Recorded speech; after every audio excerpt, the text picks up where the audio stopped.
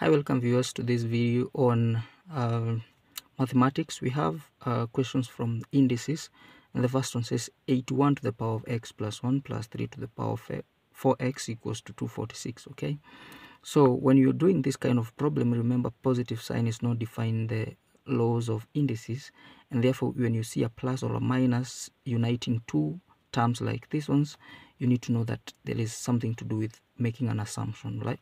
So we are going first of all to write 81 to its simplest base, which is 3 to the power 4, and then using the laws of indices to simplify that, and this is what we are going to have. So we are going to not interfere with the right hand side, and so here we have 3 to the power 4x plus 4 plus 3 to the power 4x equals to 246. All right, so this is where now we have to let 3 to the power 4x equals to m. Okay, so here it's like you have 3 to the power 4x dot 3 to the power 4 plus 3 to the power 4x equals to 246. All right, we are almost done.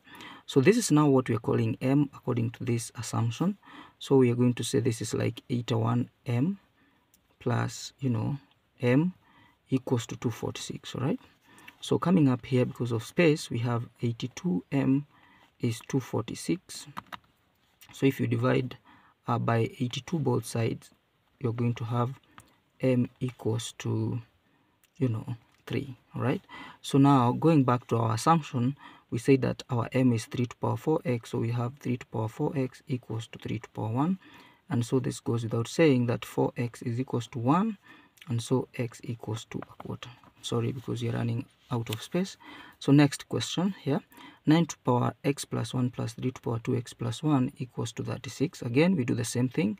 We have a positive sign here, which is not defined in the realm of laws of logarithms. Okay, so we are not going to interfere with the right hand side, so we go ahead and simplify 9, which is 3 to the power 2, and opening the bracket at the powers, we have that, and then that yields into something like that, right? So now we're going to have 3 to the power 2x plus 2, distributing the powers across. So we have 3 to the power 2x plus 1 equals to 36. Again, we dissociate this, so we have 3 to the power 2x dot 3 to the power 2 plus 3 to the power 2x again dot 3 to the power 1 equals to 36. Again, we are going to let maybe 3 to the power 2x equals to something like k.